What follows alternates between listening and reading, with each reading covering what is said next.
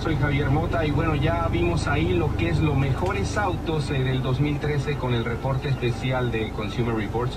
Y bueno, algunos de esos autos, de los mejores autos, las mejores tecnologías, lo que ayuda es el sistema de tracción en las 4 ruedas, y para eso nos fuimos esta semana hasta el norte de la península de Michigan, con unas 5 horas al norte de Detroit, para probar la nueva tecnología que tiene Ford, que está aplicando en todos sus vehículos, y que para sorpresa de muchas personas, no solamente estos autos se están haciendo populares en estados donde hay mucha nieve, el invierno es muy inclemente, pero también, digamos, en estados donde simplemente esta tecnología ayuda a manejar mejor, ayuda a la seguridad de los ocupantes en el auto. Así que vamos a Detroit, a estas pruebas de manejo que hicimos en la nieve en el centro Smithers en Racco, Michigan. So Michael, thank you for having us here. We're about what, 5 hours north of Detroit? We are 5 hours north of Detroit. That's driving.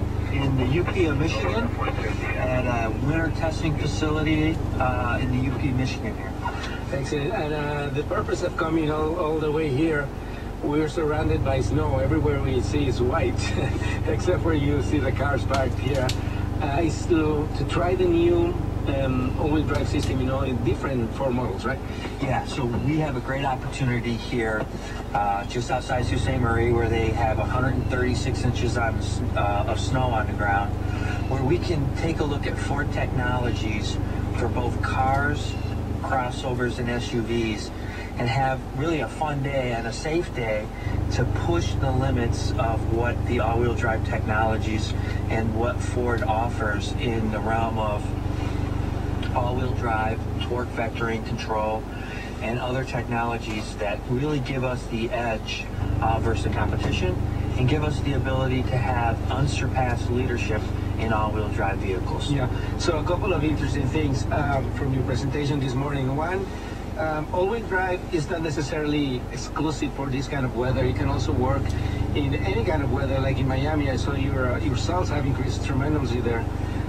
So it improves the safety and the performance of the car no matter the weather conditions, right? That's the great thing about all-wheel drive, is it's not just for winter conditions. It's really for conditions that give the driver the confidence and the convenience of knowing that the torque can be moved from either left to right or from front to back. And it gives you a solid feel of the road regardless of conditions, snow, sand, summer or winter. And all types Heavy rain in Miami? Heavy rain in Miami. And Miami's a great story in itself. In South Florida, we've had some tremendous growth of the all-wheel drive systems, and it's really because of the all-new Fusion and being able to couple that EcoBoost engine with the all-wheel drive that allows our customers to have that confidence regardless if they're on the toll road or on I-95. Excellent. And here we are with the Fusion. You mentioned the Escape and the Explorer, right? But the all-wheel drive systems is offering other vehicles in Ford.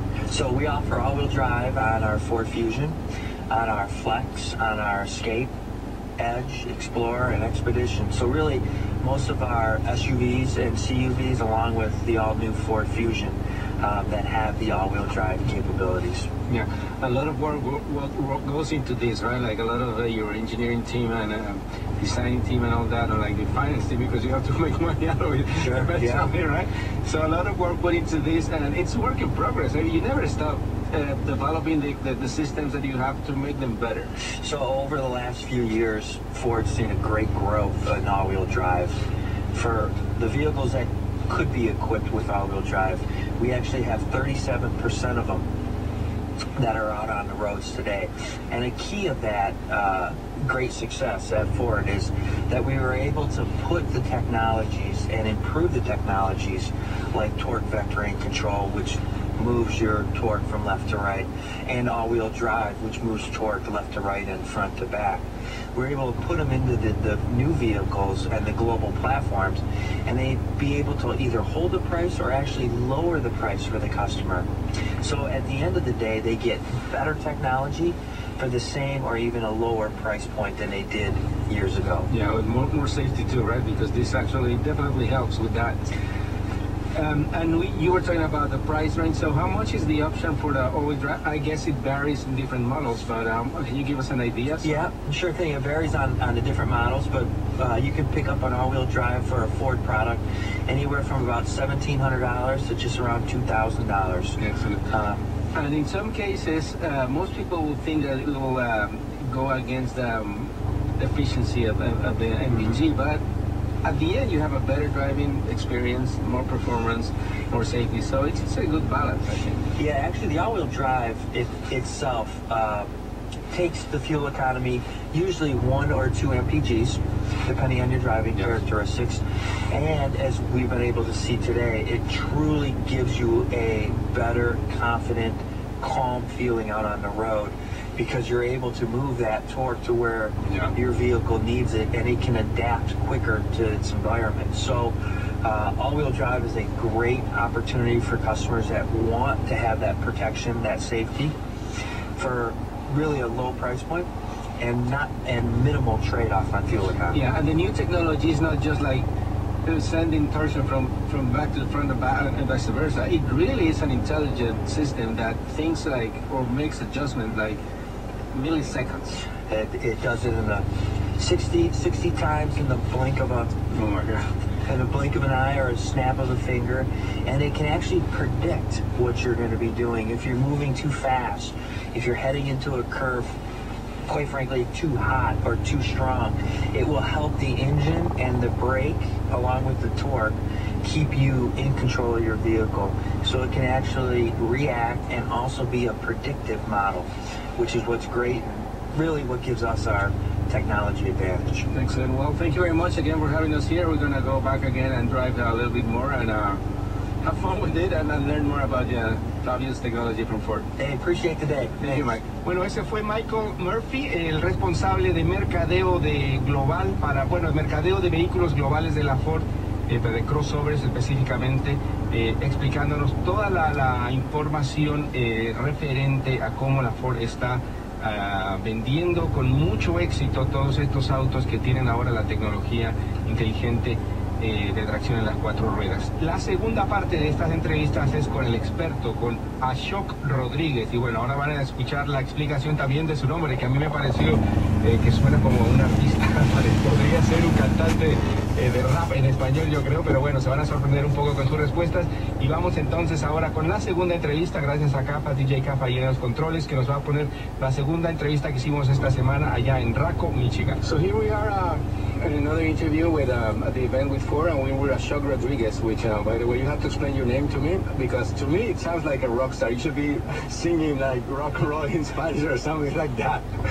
Well, so it's my name's a bit of a mix. My dad's from India, my mom's Polish, so I've got an Indian first name. My last name's Portuguese, but I'm not, so a bit of a mix. A bit of a mix, but he actually is a rock star in the engineering world with Ford.